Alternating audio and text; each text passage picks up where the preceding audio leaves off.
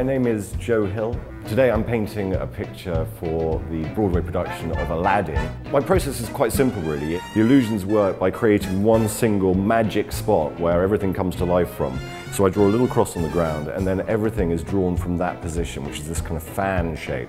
I set up a camera because the illusions really come to life when they go through a lens. And that enables me to use perspective to trick your brain in that it will look like there's a flying carpet over the top of it that people can interact with, go on a little carpet ride of their own.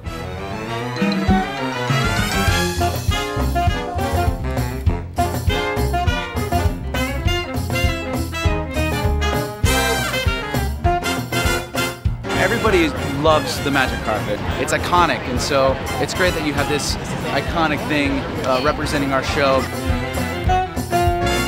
Every single night at the stage door, people ask me, what is it like flying on the magic carpet? Now they get a chance to do it themselves.